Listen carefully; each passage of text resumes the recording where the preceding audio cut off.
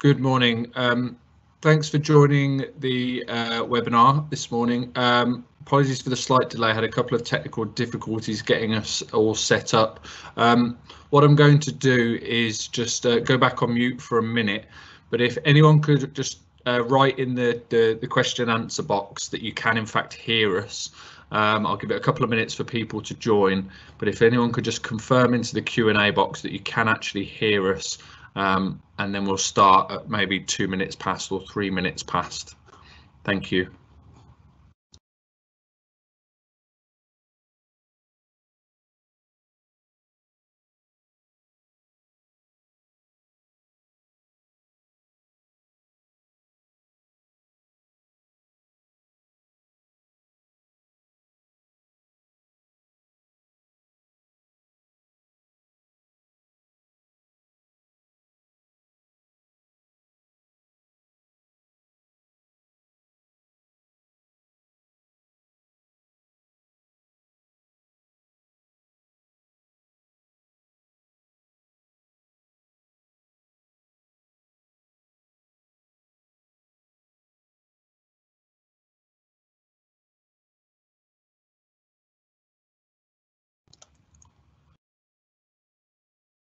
Right, it's 2 minutes past 9 now.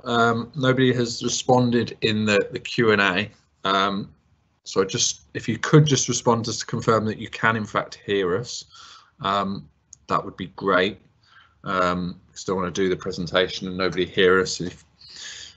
So if anyone could just confirm that in the chat box. While we're waiting, my name is Peter Edwards, Principal Clean Air Zone Officer within the Clean Air Zone team. This morning's session is our monthly business clinic. So what we will do is the beginning of the presentation will be about why the Clean Air Zone is being implemented, when, how it will work, that sort of practical information. And my colleague, and we'll also talk about exemptions that are available. Then my colleague Kanchan will join. She is going to talk specifically around the HDV fund, so a pot of funding that is available for SMEs in the city, well, in the wider region. She'll give more detail on that, and then we'll finish by setting the context with some information about the Birmingham Transport Plan. And then finally, at the end, there will be question and answers. So once I go into presentation mode, I can't see those questions and we won't be addressing those till the end because that's just the way that the webinar software works. So we're not ignoring you. We will get to the questions at the end. So nobody has confirmed whether or not they can hear us.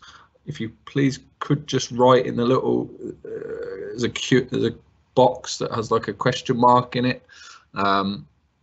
That would be appreciated, just so I know I'm not talking to myself. I'll give it one more minute and then I'll just start the presentation and just hope that you are hearing us.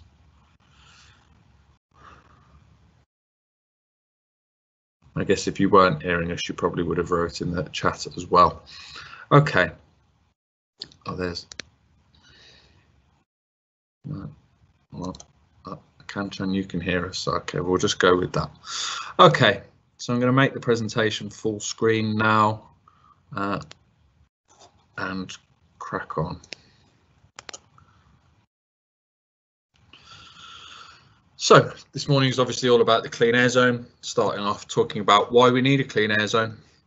I'm not going to go through all of the stats on the screen here, but we are implementing a Clean Air Zone in response to a public health emergency. This is a national public health emergency. This is impacting people's health across the country, but in Birmingham it's been linked to up to 900 deaths across the city, linked to some fairly horrible diseases that you can see down the side: asthma, heart disease. And I think it's important to note that actually the most vulnerable people in our society are the people who are affected the worst. So that's young children and young people whose lungs are still developing. If they're living in a toxic environment, it can stunt the growth of their lungs. Elderly people and people in more deprived areas tend to suffer the most. Also, we know that people who drive a lot, so your bus drivers and your taxi drivers, they're also exposed to a lot more pollution than people who don't. So this first slide is just kind of to set the scene of why it is needed, and the level of the issue that we have in this city when it comes to poor air quality. The challenge for Birmingham is shown fairly plainly on screen there. Most of the vehicles on Birmingham's roads are private motor vehicles, and perhaps most importantly, 46% of the NOx emissions, that's nitrous oxide, so that is the horrible pollutant that we are seeking to reduce the most. 46% of that is coming from diesel vehicles, but they're creating a disproportionate amount of pollution, and that's why when we come to the compliance standards later in the presentation, you'll see that it's more restrictive for diesel vehicles than it is for petrol.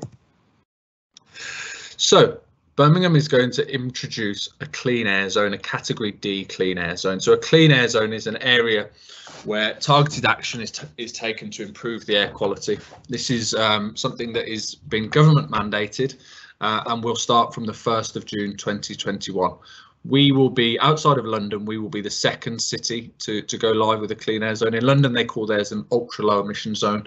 Bath will go live with their clean air zone in March. And then we will go on the 1st of June 2021. So the image on screen shows you the area covered by the Birmingham Clean Air Zone. So it's all roads within the middle ring road, the A4540, but not the ring road itself. From the 1st of June 2021, if you drive a vehicle, that doesn't meet the compliance standards, which are detailed at the bottom of the slide there. So it's Euro 4 for petrol, which is around about 2006 onwards, and Euro 6 for diesel, which is about 2015 onwards. Then each time you drive into the zone, there would be an £8 charge. And the idea being that this will discourage people in those vehicles to drive in, or to upgrade their vehicles, or to seek other ways, more sustainable ways of travelling into the zone. We're introducing a category D clean air zone, which is different to Bath. So if you go onto the government's vehicle checker, and that's the first kind of main action to take from this presentation and for your preparation for the clean air zone, is to go and check your vehicle. This is not a congestion charge, so not all vehicles will be charged, only vehicles that do not meet the compliance standards. So the first thing you need to do is to go to the Brumbreeds website and check your vehicle. When you check that vehicle, you will likely, if you have a non-compliant vehicle, you will see that you are charged here in Birmingham, but not in Bath. That is because Bath is introducing a category C clean air zone where private motor vehicles won't be charged. But as we saw from the previous slide, Birmingham's fleet is dominated by private motor vehicles. That we have a big issue. We have too many private motor vehicles on our roads. So private motor vehicles, taxis and small goods vehicles like vans will be charged £8 a day. Large vehicles, HGVs, buses and coaches will be charged £50 a day. Just in terms of how it will actually operate, the zone will be ringed by cameras. Those cameras will pick up, will check your registration plate, and if you're non-compliant, you will then have a 13-day window to pay the charge. So you can pay 6 days in advance of your visit, you can pay on the day, and then you can pay 6 days after. There will be around 300 signs deployed in and around the zone telling you that you're entering the zone. So it's really important to note that you will not get a notification telling you to pay. You will not get a text message, you will not get an email. It is the driver's responsibility to be aware that they've driven into the zone in a non-compliant vehicle and then to make that payment. That will be done over the phone or over the on the .gov website. Now, given the nature of the audience on this call, the other thing to talk about is kind of fleet options. So some of you may operate a fleet. So there is already the opportunity to set up an account on the .gov website. So when you go to check your vehicle, it will ask you if you want to just do one singular vehicle, or if you want to set up an account for multiple. So you will be able to set up an account for your fleet and then be able to pay for each vehicle that goes in. It won't, however, be an auto pay function. So it won't just automatically, you can't just put £1,000 in there for your fleet and then it be deducted. There will need to be a manual process to do that. That's all been done by by the government, not by us, but you can look at that feature. That feature is open to register now, because obviously people may need to be driving into Bath next month. The final thing in terms of just the overview of how it will work and operationally is to note that it operates on a midnight to midnight basis. So if you drive into the zone at 9 AM, you can drive in and out of that zone as many times as you would like until 11:59 PM. That is one charging day, and you would be charged £8 for that. However, let's say you drive into the zone at 10 PM and then leave at 2 AM. You have then crossed over the midnight threshold, and there would be two charges. So that's something to be aware of, to make your staff aware of, make your fleet drivers aware of, and make yourself aware of. I should have said right at the beginning, apologies, that this is all being recorded. These slides will be shared afterwards, so all of this information will be sent to you after the call. So don't worry if you miss anything, but of course we'll also have Q&A at the end.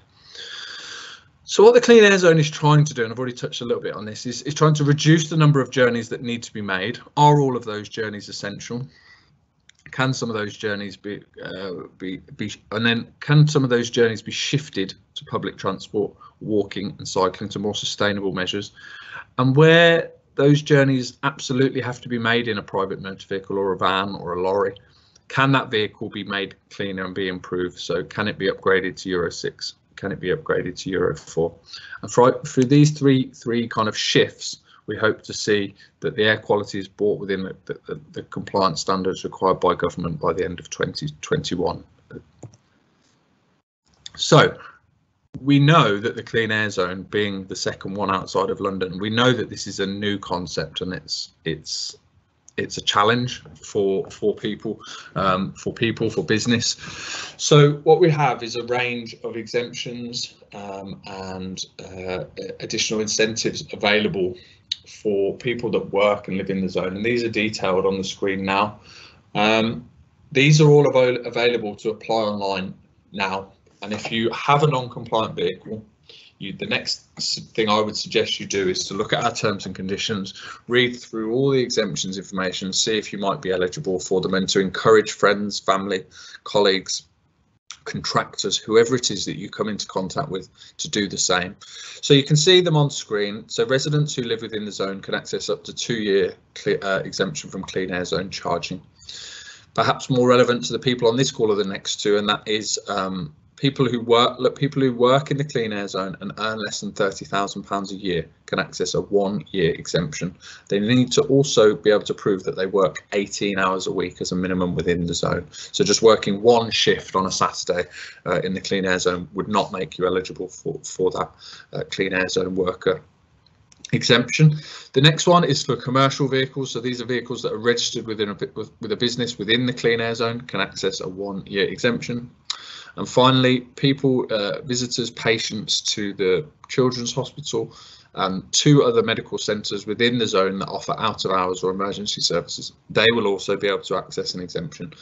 The other ones I've talked about up until this point, that's all available to apply online. Now, the visitors to the hospitals is a slightly different system, which is in development at the moment, whereby people will be issued with a voucher when they visit that centre, and they will then need to upload that voucher onto a website.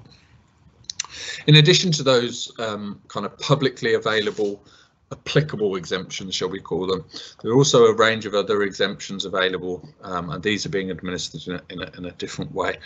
May not be relevant to everyone on the call, so I'll just run through them quickly. Perhaps it's most important to say that having a blue badge does not entitle you to an exemption from Clean Air Zone charging.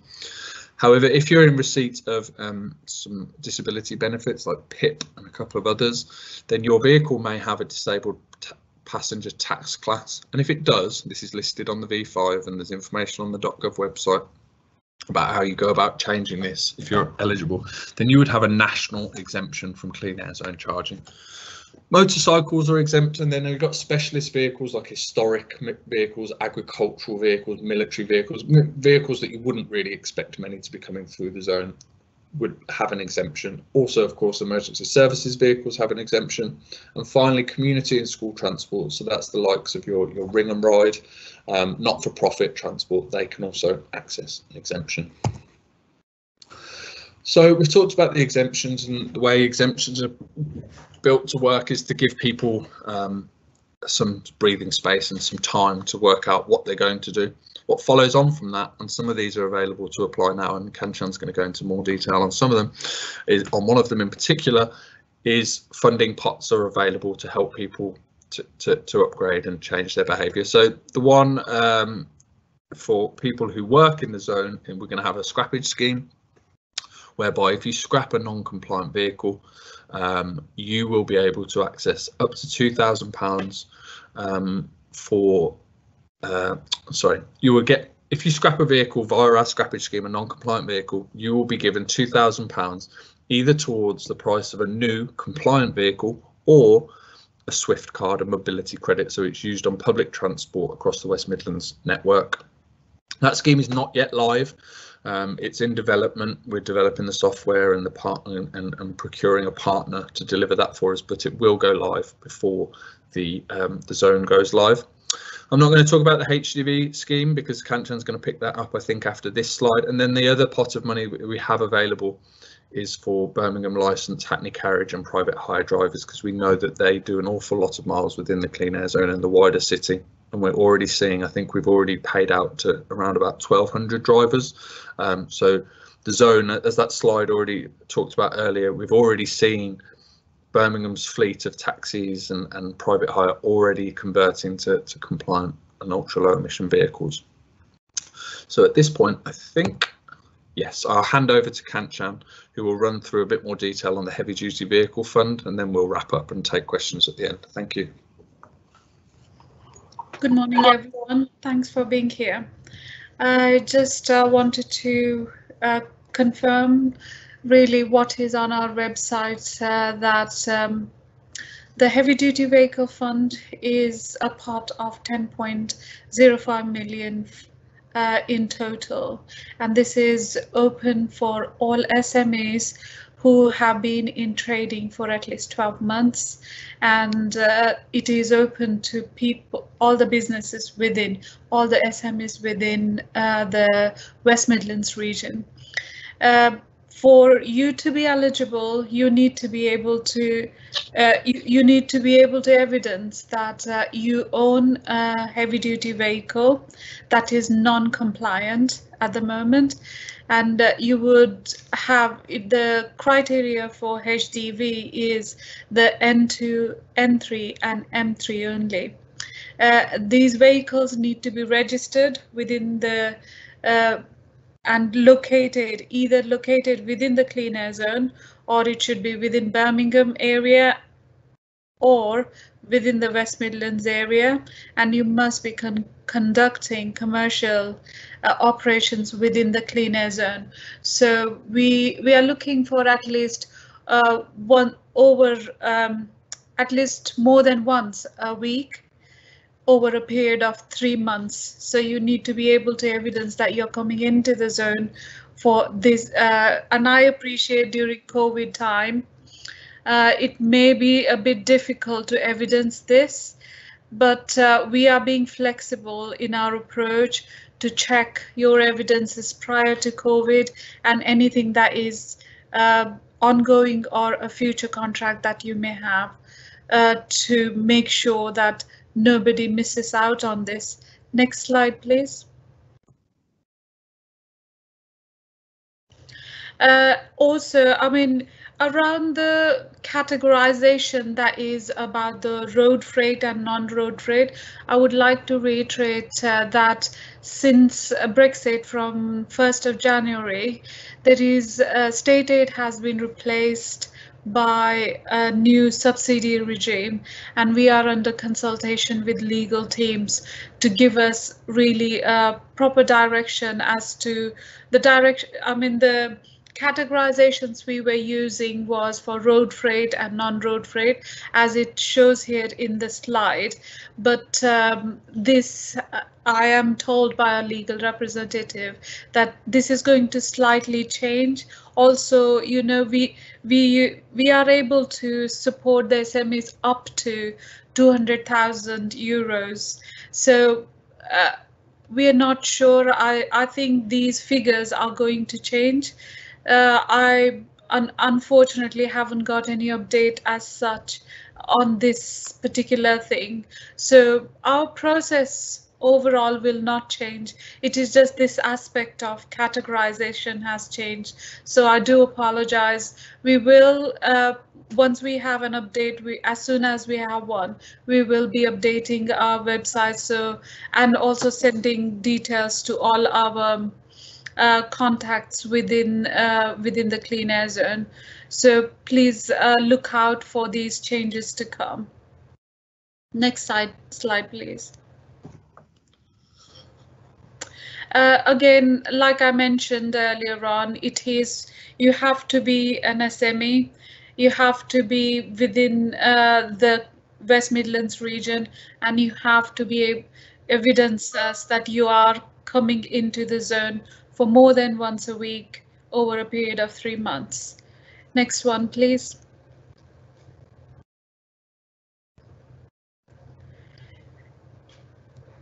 You are within this, I mean, the evidence that you will be giving us is accounts, your project funding. You need to, I mean, evidence is just project funding. When we say project funding, is you purchasing a vehicle or leasing it, because you can apply for various things within the HDB fund. It's not just purchase of vehicles. You can retrofit your non-compliant vehicle. You can relocate or exit lease costs. We will pay towards that up to £15,000. You can also, yes, I covered the retrofitting. So we will, under these 4 categories, we will be able to pay you up to 15,000 per vehicle. So in that, you need to be able to give us evidence of your last 2 years accounts. If they are older than 6 months, then we would require management accounts. Project funding, as I was saying, is how you are going to fund the project that you intend to do after the approval of the grant. We also will require V5C and MOT for your HDBs. We would require just the quotes, the tendering. We're trying to make it as easy as possible for the applicants, and we've taken off the tendering aspect of it. So we would still require quotes from at least 3 quotes of, and notifying us which is your preferred supplier. We would also need a 1 month full bank statement, your business bank statement. And if you are going by leasing, then we would require evidence of that as well. Further details are here on the website. And next slide, please.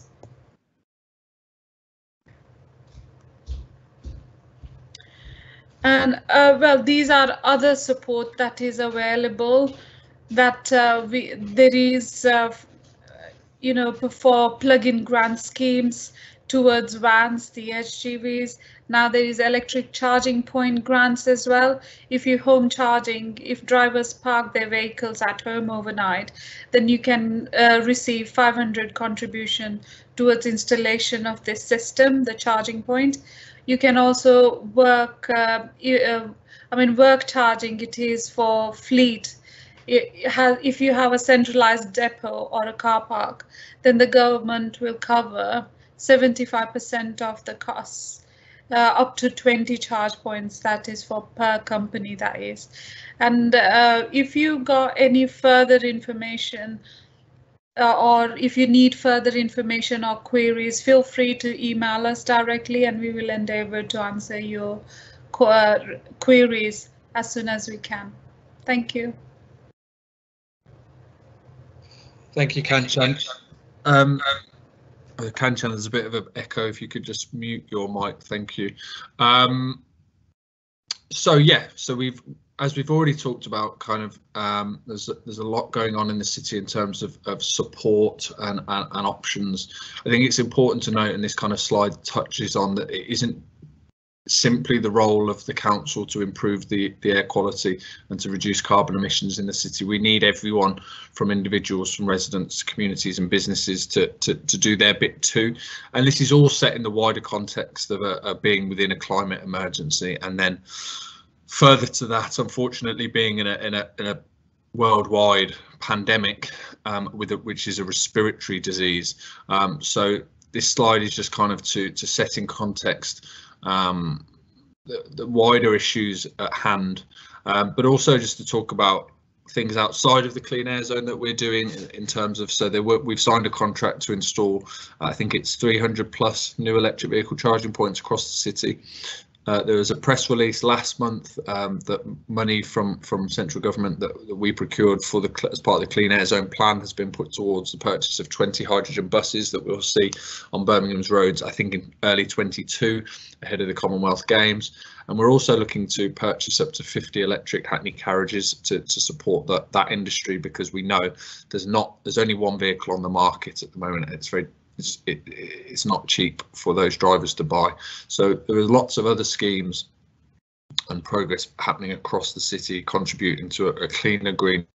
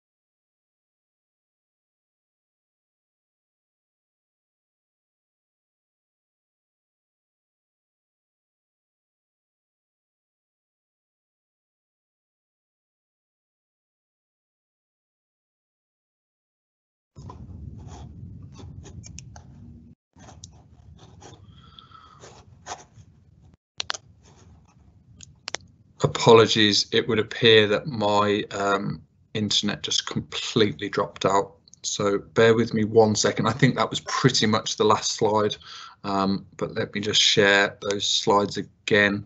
I hope you're all still there, and it looks to me like it's just reconnected me and that you guys didn't drop out. So that's the first time that's happened since we've been working from home, but it was bound to happen eventually. So there's the slides back on screen. I hope you can see them. What I was talking about was active travel in neighbourhoods. The last one is to manage demand by using parking.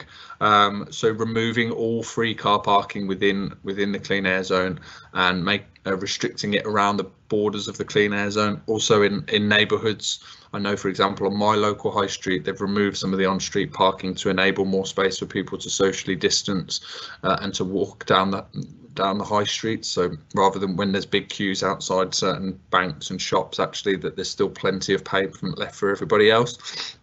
So these measures are going in at the moment. There's a wider plan to keep on implementing them, and that will give people more options and more convenience to travel more sustainably ahead of the clean air zone going live on the 1st of June.